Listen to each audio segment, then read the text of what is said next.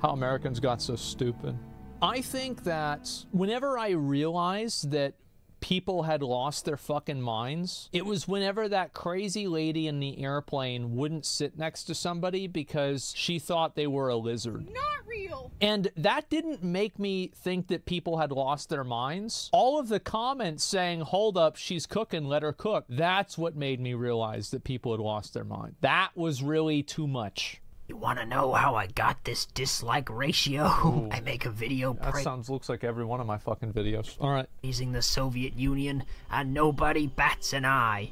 Yeah. I make a video praising the United States, and everybody loses their minds. Okay, fine. I hear you. You only want to hear... I think that people want to hear bad things about the U.S. You think about, like, okay, so if you live in Japan, you know, there was like an altercation that we had with them that was not good for Japan. There are people in anywhere in the Middle East, they are probably not the biggest fans of America. South Americans, certain countries, not big fans. Guess what? Whenever you fuck with people, they're not going to like it. things that confirm what you already believe. I get it. Yeah. Let's talk about why Americans are stupid. Okay, here we go.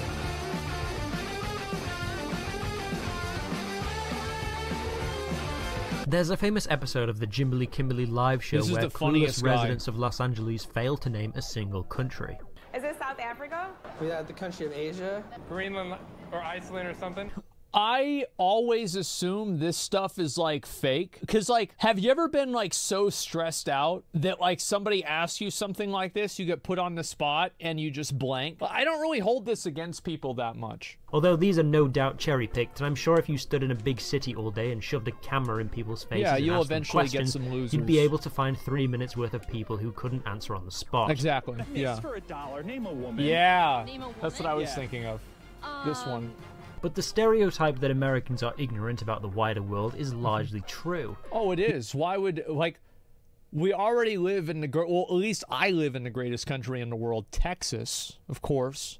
So we know about the United States, but who gives a fuck about anything besides that? These Come people on. can't name a country because they don't care about other countries. Yeah.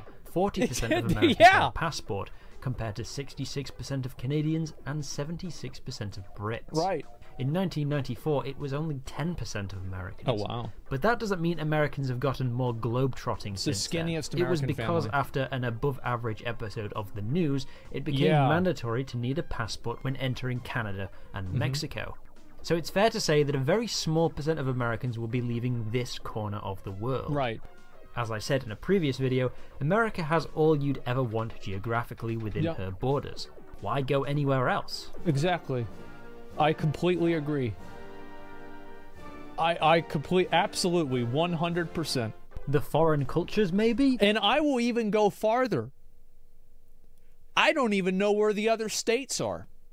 Because who gives a fuck where Nebraska is? Place sounds like a shithole. Why do I want to know? That's what I think. Americans don't care about that either. On the list of the highest grossing movies in the USA, you have to go all the way to 520th place to get a Parasite or movie that something? isn't American. Crouching It's Tiger, Hidden Dragon. Crouching Oh. Tiger, Hidden Dragon, by the way.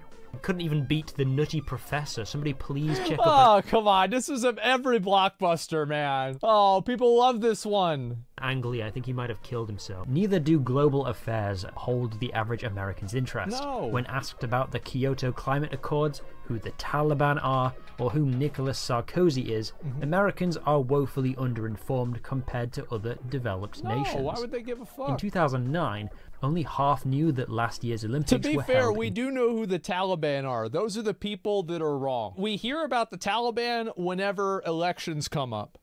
Or if there's a vote to spend more money on the military, then we learn about the Taliban. Beijing.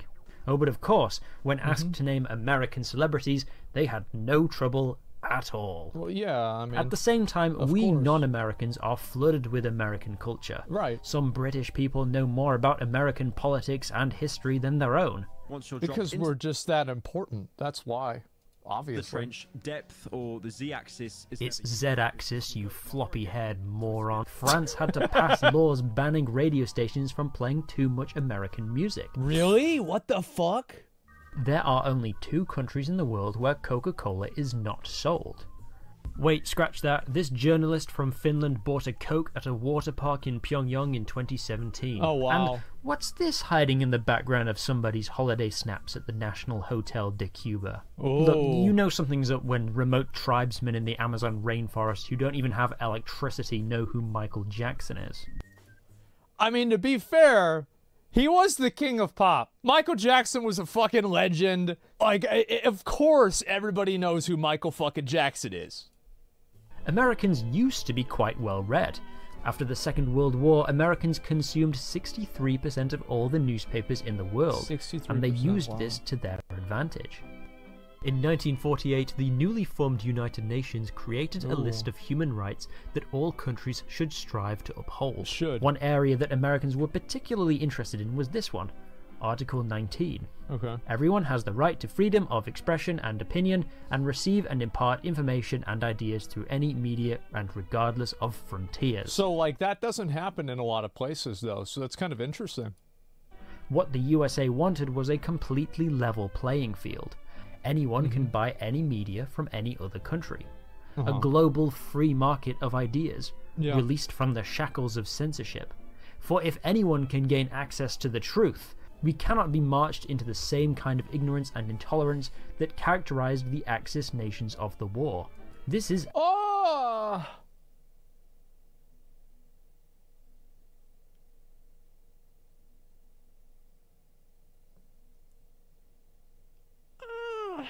I think that's generally, like, you're definitely, I mean, like, everybody's seen, I'm sure you've seen studies, things like this about how, you know, intelligence and bigotry, or not intelligence, education and bigotry are, like, inversely correlated. The more intelligent, the more educated you are, the less bigoted you are, in a general sense.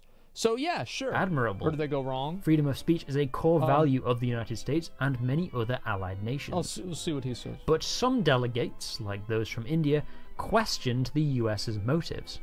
If you believe in an equal access to information and culture, shouldn't you redistribute some of your media creating capacity to developing nations like ours, so that we have an equal opportunity to tell the world our stories?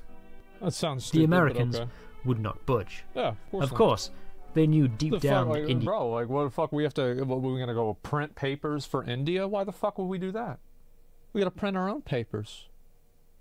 What the fuck, I gotta figure it out. He was right. The American delegation to the convention was highly populated by journalists and media magnates. They knew that if countries couldn't afford their own news, they would be increasingly reliant on buying news from American wire companies like the Associated Press, which was good for both the media companies' profits, but also the US State Department, who would no doubt have been licking their lips at the prospect of 1 billion people reading news with a specific American spin on it. In 1944, the Associated Press sold news to 38 countries. Oh, wow. Within 8 years, that had doubled to 70 countries. Holy shit. In the 1950s, around half of films shown in European and Asian cinemas were American, 2/3 in Mexico, Brazil, and Argentina. Which makes sense. Americans made grand Technicolor films brimming with Hollywood sparkle because they could afford to. Whereas war-torn Europe, impoverished... Well, yeah, because they're fucking, they just got bombed. Like, you gotta remember, like, Europe, like, they got bombed, like, fucking, they blew each other up for, like, what was it, fucking World War I for, like, 5 years. And then they said, hold up, that's not enough, let's do it again. So, yeah, their shit was fucked up. Of course they can't do that. Mexico and nuclear obliterated Japan were stuck making small-scale comedies to keep up morale. One of the most popular French movies in 40s France was 1949's The Big Day, a mostly plotless movie where a whimsical French postman gets into wacky mischief in a quaint village. Man. Best European movie, huh? Is this it? This what you guys do over there? Man. Man. Classic, huh? Those are the days, yeah. There just wasn't the money or resources for anything else. Yeah. Hollywood captured the European public's imagination, and they wanted more. But why is it only a one-way street? Because while you can do or say whatever you want within the United States, The Constitution also says that the American government can regulate what goes in or out. During the Cold War, anything that might be considered communist propaganda could be seized by the post office and never delivered. I cannot believe they let that shit happen. That's so stupid. Like, how did that never, like, how's that not against the First Amendment? That's the dumbest fucking shit. Or even souvenirs from communist countries. By the way, y'all might not know this, but a lot of those, like, fucking Civil War statues and shit like that, they didn't build that after the Civil War. They built those in the 50s. Like, this isn't some kind of, like, fucking historical monument from, like, the 1800s. Nah, they built this shit, like, as a result of, like, McCarthyism, like fucking a resurgence of different types of racism. Not even resurgence, there's more of it there. But, like, resurgence of, like, communism, etc. Yeah, I didn't know that. Yeah, that's... which ones? I mean, I don't have a list, bro. But, like... My dad said the Pledge of Allegiance before they had Under God in it. That's how new it is. I think it was in 1952, 1955, something like that. Yeah, a lot of these things are way newer than you might think. Pamphlets criticizing US foreign policy. Immigration reached a low point in the early 70s, with only 4.7% of Americans being foreign-born, limiting Americans' interaction with different cultures. Obviously, it wasn't totally like North Korea. Plenty of foreign movies and music were allowed into the US. But the media that caught on was either already Americanized, or so plastically exotic that it doesn't really say anything about the culture where it's from.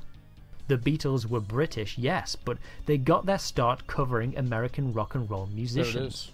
When John Lennon stepped out of line, the American government made sure that he knew it. Oh, yeah, like, I forgot all about that. But didn't that girl, that Yoko Ono girl, apparently ruin his life? Like, I don't know. I mean, I'm gonna be real, guys. I am not a huge Beatles fan. I'm not. I don't think they're that great. I think they're okay, but, like, it's just not my thing. And again, I'm not saying it's like I'm not saying they're bad, right? It's just not my thing. Imported from Japan were mostly samurai flicks, and very few movies set in the modern day. The film Ikiru is widely considered the best Japanese film ever made, if you ignore people who have never felt the touch of a woman. But this existential drama about a depressed, lonely man was only given a limited release in California, and the poster was edited to feature a stripper who is only in the movie for like 1 minute. Well, that's because they wanted people to go to the movie. Because if they just get to see, oh wow, it's about somehow some Japanese guy is having a bad time, I bet Americans back then didn't give a fuck about that. But if there's a stripper there, it's like, okay, well, let's see what this is. The stream of European movies that made it into the USA came in the form of the French New Wave cinema. Movies that were stylistically inspired by American films, but also so stuffy that few audiences would ever want to watch them anyway. Qu'est-ce que ça peut te faire? Ça ne va pas, non? Non, rien. Je voulais dire cette phrase avec une idée précise. Je ne savais pas quelle était la meilleure façon d'exprimer cette idée. Ou plutôt, je le savais. Maintenant, je ne sais plus. This was further stifled by the Hays Code, a set of extremely strict regulations that were in place from 1934 to 1968. If you've ever wondered why... Which, by the way, Kevin Smith could have pulled off a shot like that in Clerks 1, and nobody would have lost interest. Old black and white films seem so dry, Tarantino. It's because of these rules. It's not even a question. Some things that were completely banned from ever being shown in any film included bad guys winning. All movies had to end with the police outwitting the evil criminals or the criminals causing their own demise. Any nudity, even the silhouette of a booba, is an instant ban. Blood or dead bodies. When people get shot in old films, they usually just clutch the wound, but no actual blood is seen. Pointing a gun at somebody in the same frame. This is why guns are always held at waist height. Kissing for longer than 3 seconds. Interracial couples. White people as slaves. Criticism of religion or of any other country. Naturally, this prevented the more artistically liberal European films from being shown in American cinemas. And when they did get a US release, they were usually edited to remove the violence in movies and sex on TV to comply with the good old-fashioned values. at least until the rules were abolished in 1968 and replaced by the age rating system we have today. Yeah. Even as the Cold War ended and the internet gave Americans unparalleled access to the rest of the world and all of human knowledge, they still preferred to hang out on a handful of American-made websites dominated by Americans. Well, I think a lot of people, like, I don't know, though, because, like, there's apparently other social media platforms in other countries. But, like, for example, in China, they do things a lot different over there for obvious reasons. Russia, same thing. But I feel like a lot of these platforms, like, they have a lot of, like, international audience. I don't know the extent of that, though, because I don't live in those other countries. The insular culture of 20th century America has carried over to the 21st. Tightened border security after Septiembre Undécimo means foreign musicians can have a hard time getting visas. In 2002, the touring visa of a German orchestra was cancelled after it was discovered the cellist had a criminal record for shoplifting a pair of tweezers in 1991. When they tried again for a visa in 2004, the cellist had to undergo an hour-long interview with Homeland Security and had to physically pick up his visa from the US. Because you see, like, this was at weapons of mass destruction time. See, everybody nowadays, there's a very strong, like, I guess you could say, like, more of a liberal slant to media. People might not remember that people would lose their jobs in the mid-2000s and the early 2000s for questioning the Iraq War. It was not good back then. Embassy. Global cultures might be more present in American media, but they're always through the lens of American characters, such as The Last Samurai starring Tom Cruise, where he plays a white guy in 1870s. Great movie. I remember whenever this movie came out, my friend Lowell bought a samurai sword off of the Bud K catalog for like $20, and we went outside and we cut cardboard with it, and the sword bent, and he said he was going to be a samurai. Japan. 7 we were years in his in driveway. Tibet, another American in China. Indiana Jones, Wait, which American, one was this? 7 years in Tibet, Oh, another I watched this with my mom. This was such an incredible movie. American in China. Yeah. Indiana Jones, American in Oh, there Egypt. it is. Yeah, that's the fucking American interaction with the rest of the world. Got him. The Bourne Identity, Yeah. American in France. Inglourious Bastards, Americans in German-occupied France. And for the ladies in the audience, Mamma Mia. For a movie set on Which, a Greek by the island... way, I'm pretty sure Christoph Waltz actually was, didn't Quentin Tarantino find him from, like, just German cinema? And, like, now he's a fucking massive A-list celebrity. Everybody knows him. Yeah, was he, he's Austrian? I thought it was German cinema. I'm not sure exactly. But yeah, that... Like, I mean, this is, by the way, this is the best movie to watch whenever you're not paying attention to it. Like, I'd probably watch this movie 100 times. And for the ladies in the audience, Mamma Mia. For a movie set on a Greek island, there's not a single Greek person in the entire movie. Is there any hope for America, or are they destined to be a stinky, dumb, red...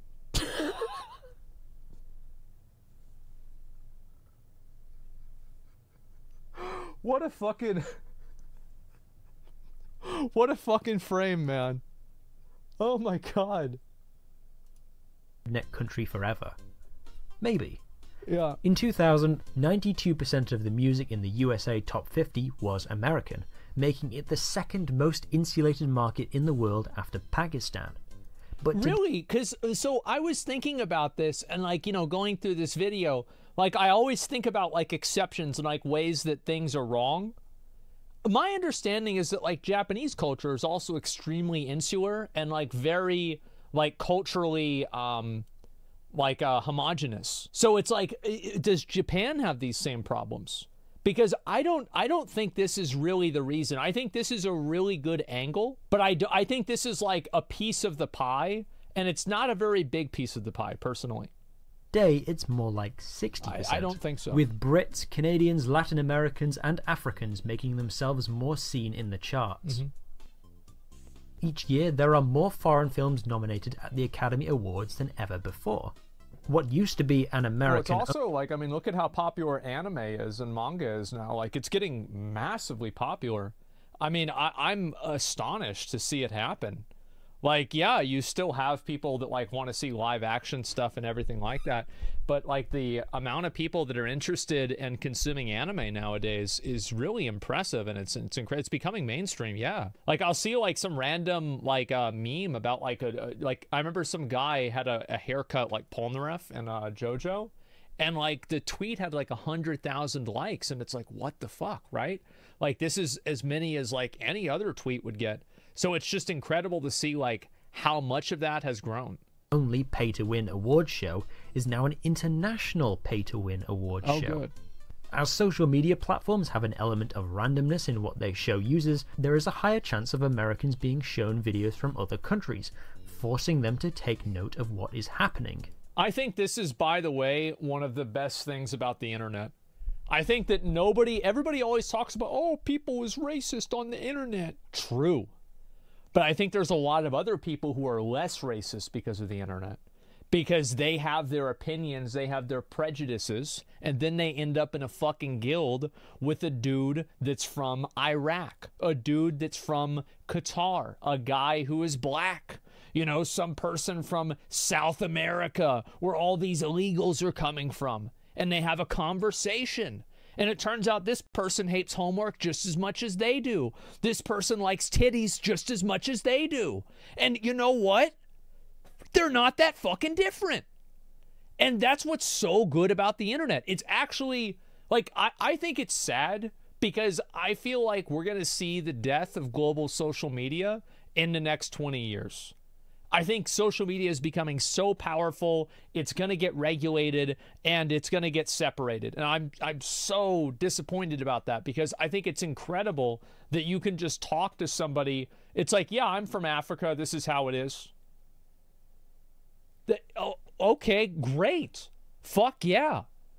Like, I think it's just, it's so undervalued, the amount of, like just unspoken multiculturalism.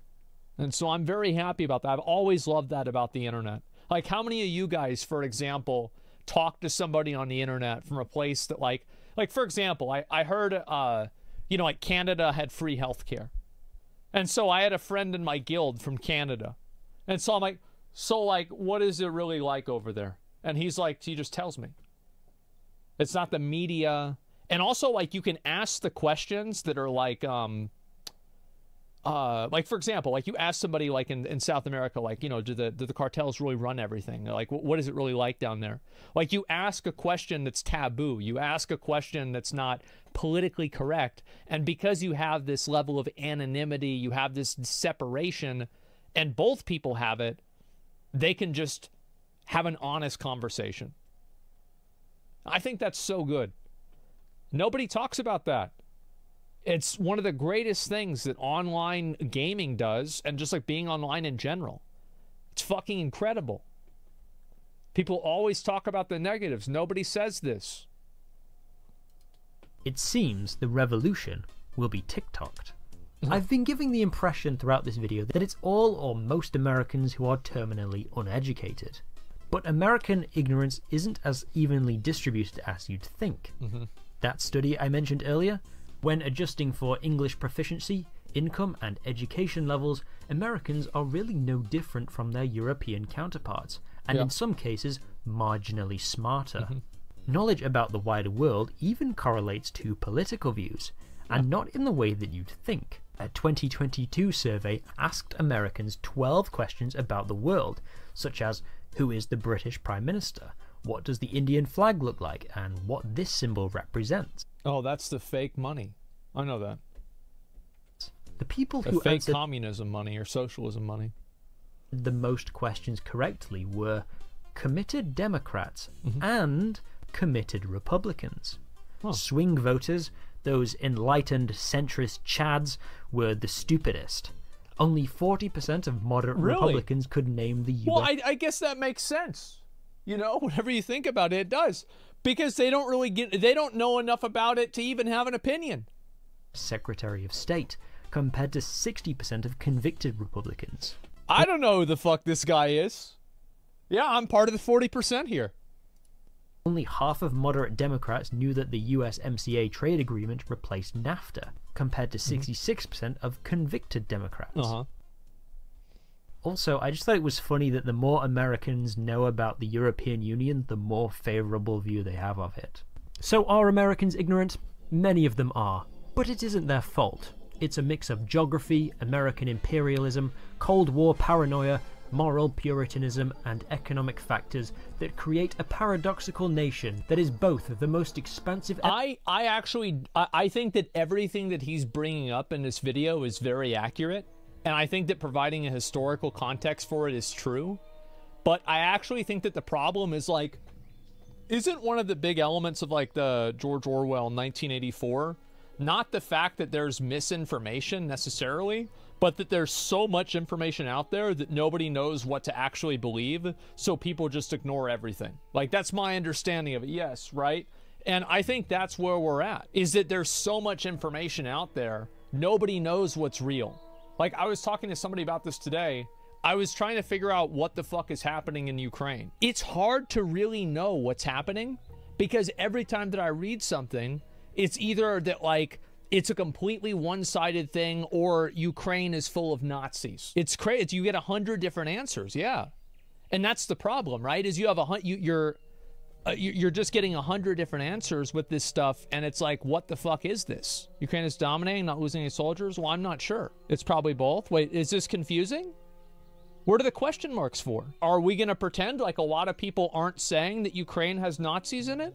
The Azov Battalion, I hear about this all the time on Twitter. I'm not agreeing with, I'm not saying it's true, I'm just saying that people are saying it. And that's the whole point that I'm making. Is it like, how does a person that doesn't have a large amount of time to devote to this, how can they intuitively know where to listen and what to listen to? I think it's a huge problem.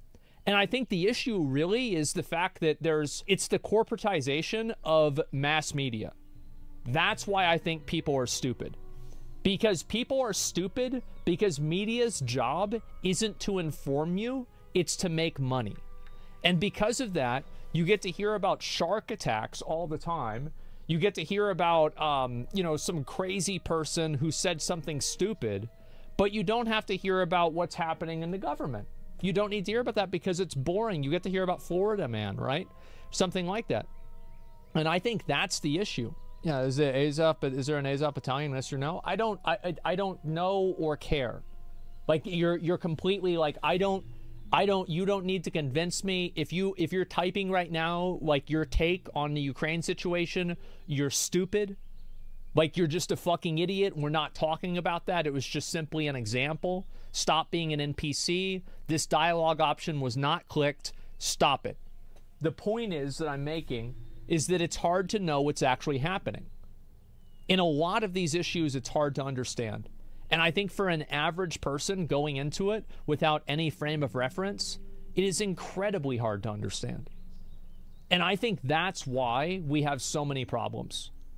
And also, I think that there is an element of, I don't know if this is an American thing, because, like, I've grown up in America, I know American culture. But in American culture, at least a subset of American culture, there is a value in standing true to your ideals, even whenever those ideals conflict with reality. And that's what happens, is that you see people that, like, they're presented with evidence that clearly disproves their perspective, but they're not going to accept it, and then people view it as commendable that they stand their ground and they stand up for what they believe in. And it's scary. I'm sure this is a thing everywhere in the world, but in America, I know it certainly is. So I think that it's that culture. It is probably like an American-centric education for fucking sure. But I think the biggest thing personally, what I think it is it's the corporate media. And also keep in mind, whenever I say corporate media, I'm not talking about Fox and CNN and that's it. I don't think the Blaze or the Young Turks or InfoWars is any better. The only thing that these other smaller independent news companies do is that they just explain their bias so you can know to, like, they don't pretend to be objective. But none of them are objective. And they're all spreading a fucking bias, and they all have an angle, and it's a problem.